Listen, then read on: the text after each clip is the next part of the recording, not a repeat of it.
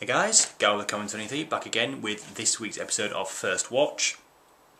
Now, I was kind of umming and ahhing on what kind of film to watch this week, and I've gone for a film that doesn't really need too much thinking about, to be quite honest. I just wanted to kind of just lay back and just watch a film that I might like or might not like.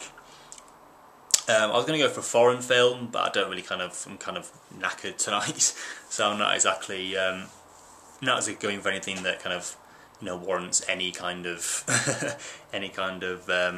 concentration. But I've gone for Rise and Fall of a White Collar Hooligan. This is a double pack, but I mean I might watch both of them, but I'll watch at least the first one. And a bigger fan of hooligan films. Actually, Football Factory is one of my favourite films, and don't think this is going to be any good, but most of the hooligan films I do quite enjoy.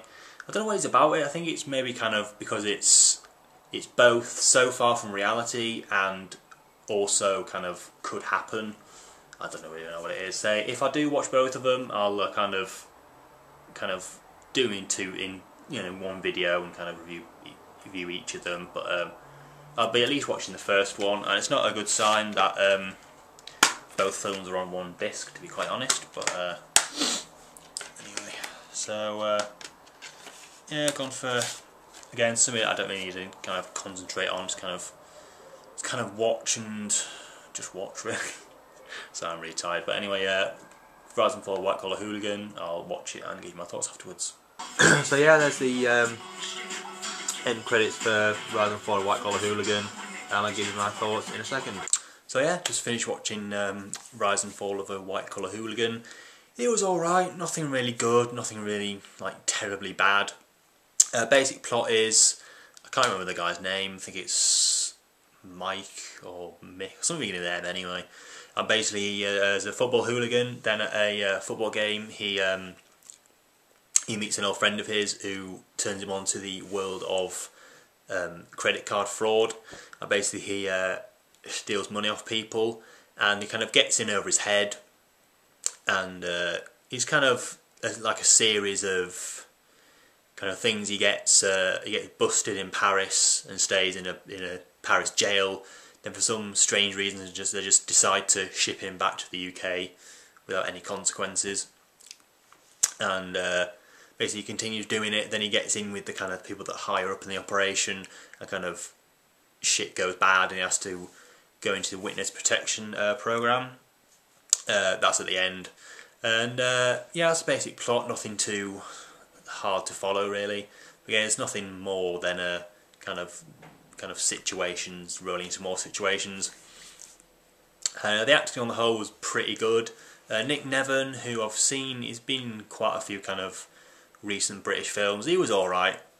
It's kind of nice. It was pretty cool to see a character in one of these kinds of films that actually has kind of a conscience, like he knows what he's doing is wrong, but he just kind of can't stop doing it. And he's kind of a nice enough guy. Just kind of gets in over his head, so it's nice to kind of see not like a selfish character in these kind of like British hooligan films. Who else is in it? Simon Phillips, who I'm not really aware of. He was pretty good as the friend he meets, and Billy Murray as the kind of the high up guy who used to be in EastEnders, and he's been in Rise of the Foot Soldier. He was in, and so yeah, he was in that. And who else was Roland Manookian, who's in it for like not even 10 minutes, as kind of this guy who kidnaps, I can't remember his name, Mick I think it is.